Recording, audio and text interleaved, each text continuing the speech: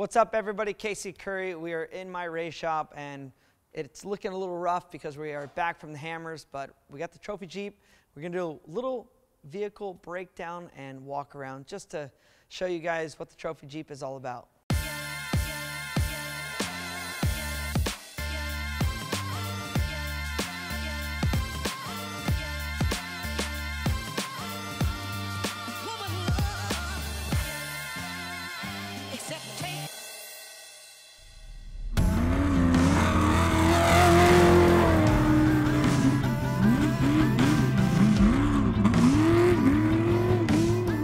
Starting in the front, we basically run Baja Design lights as the headlights to give the Jeep look. And then we got the Factor 55 hook and fair lead, and then we got the Warn winch. So the winch is tucked in behind. We try to protect it as much as we can. We are running the Currie Enterprise 9-inch. It's actually upside down. It's the Independence intersection with Series 30 RCV axles. And then basically we run a standard A-arm setup in the front with a Howe rack. So I mean, to me, it's a very basic setup. For 3 years, it's held together super nice. So it's strapped at 19 inches. It'll travel 21 inches, but we just try to keep it at 19 to keep it everything in the happy zone. So that way, no matter what, at full articulation or full steering, that we're not going to have any CV binds. The motor does sit behind us, the tranny's underneath us, and the T-case is in front, but everything's driving backwards. So we have a non-high pinion Independence intersection 9-inch upside down. With that, we run an ARB in the front. We're running 543 gears. Attached to that is Spicer dry shafts. On the Spicer dry shafts, we don't use U-joints. We actually have CV style that they've made for basically heavier duty stuff, and we've had great luck. So getting away from some of the universal joints, it just helps with some of those harmonics at like higher speeds. So like at the hammers, we're running 120s on the lake beds, so a lot of those higher speeds just can vibrate everything. So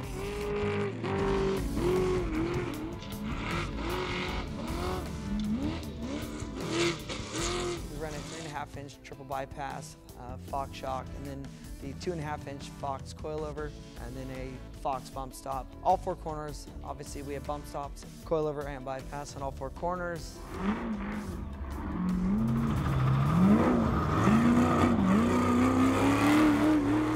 In the front, underneath is a CBR tranny cooler. This thing, with obviously being full drive, it's pretty easy on cooling just because of the load and the low RPM. It really helps make everything cool easy, so pretty stoked on that. Obviously we got the Jeep JL hood and grill, everything's shrunk down. We do the Baja Designs light bar across the top, and then we do 2 lights on the A-pillar just to basically light up the side, so that way when we're running on tight roads, get a little bit more light on the outside. So, you know, the 2 LP9s in the front, you know, shooting straight down, straight forward. The light bar across the top gives me a horizon, and then the 2 side pillars basically help me focus on just a little bit of the rocks on the sides. So for the tires, 40-inch Netto Trail Grapplers, non-DOT, and we mount those on the KMC machetes. Got some new wheels coming from KMC, pretty excited about, but they're 5.5-inch backspace. We try to get the arms as long as we can and get that complete upright inside the wheels. So we run Wilwood 6-piston brakes on all 4 corners. We got a Wilwood master cylinder and the Wilwood brake pedal assembly as well. So Wilwood brakes, obviously this thing being full drive, it's not aggressive on the brakes, so we actually run a thinner rotor in the front just to help with getting it all packaged inside that wheel.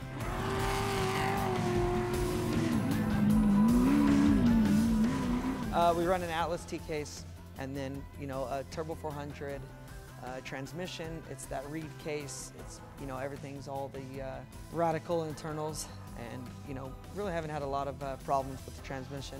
T-case at hammers actually split in half, so got a bigger motor.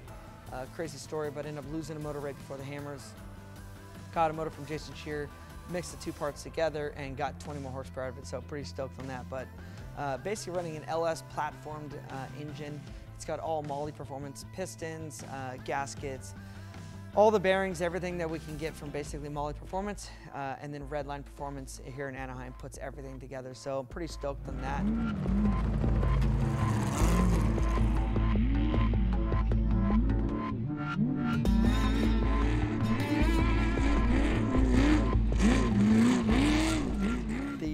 exhaust was custom built by Racer Services with MagnaFlow mufflers. So we're looking at right about 870 horsepower at the crank.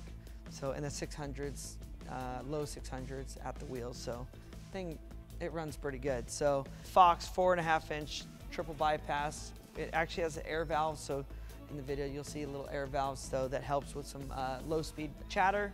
And then same with a 2.5-inch coilover. Right now we're strapped at 27 inches of travel, bumps 29. It's got a ton of travel. So when I originally built it, I wanted to be able to race in the rocks, and I wanted to be able to race in Baja and be able to do both okay. Have had terrible luck in the rocks. I did win Crandon in the rocks, so it does work in the rocks. It hammers, it's just killing me. But anyways, I run a reverse 4-link. So trailing arm is up top. By doing that, I raise up my trailing arms, getting all the big stuff out of the way. So in theory, in the rocks, it would open up for less stuff to get stuck on rocks. So aluminum lower arms, Heims on both ends from FK, but it's tucked in for a reverse 4-link, so everything is super tight and super narrow, so it makes the bottom of the car really open, so really easy to drive in the rocks. In the rear end, we've done a lot of homework. Because we run the rear end upside down, we're actually driving on the coast side of the gear. We run the motive gears, and with the motive gears, we run a Currie oil that we have formulated over years, and for us, it's the only gear oil that we've got the gears to last with those high temperatures running on the coast side of the gear. It's a very high offset rear end, tucking the dry shaft into the wheel. Doing that for me was trying to get that dry shaft up out of the way. So in the rocks, everything's nice and clear. And then if we were to slide on a rock, it would actually go from under the motor skid plate right to the rear end and then right out the back. So this is our trophy truck rear end that Currie sells. It's a chromoly rear end. We did a back brace across the back and then one across the top as well. All the load on this rear end is on the top because of the the coilover and bypass mounting at the top. So Jamie Campbell did a really nice job on the structure, getting that thing dialed in. One cool feature on this Jeep is James Lynn did a pretty amazing job on the wiring. So we have TPMS on all 4 corners, so I know the tire temperatures and pressures on all 4 corners. And every tire we change, we always know tire temps and tire pressures, along with we have temp sensors and sensors on basically everything. So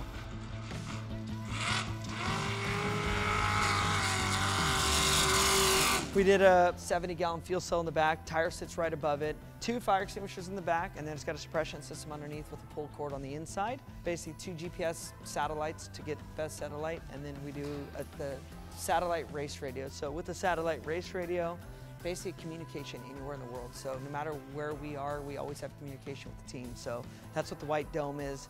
And then as you can see, there's a black dome right next to the radiator.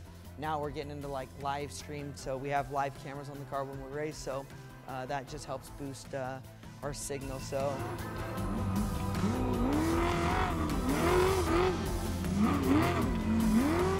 from there, we run a CBR radiator in the back.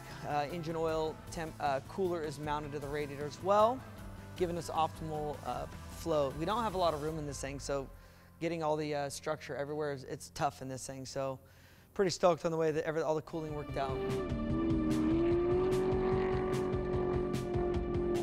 Inside the car, we got basically all Motec ECU, Motec PDM, all the Motec keypads. We've got the large GPS, and then on my side, I run all the important water temp, oil pressure, tranny temp, and then tire pressure gauges. And then the middle Motec is where my co-driver can go over all the schematics of everything throughout the car.